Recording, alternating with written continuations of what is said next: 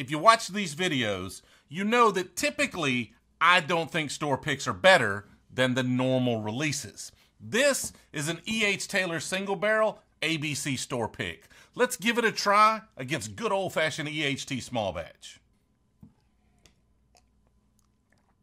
And that's a good whiskey. Let's see how it stacks up against the single barrel. Brand new fresh cork pop.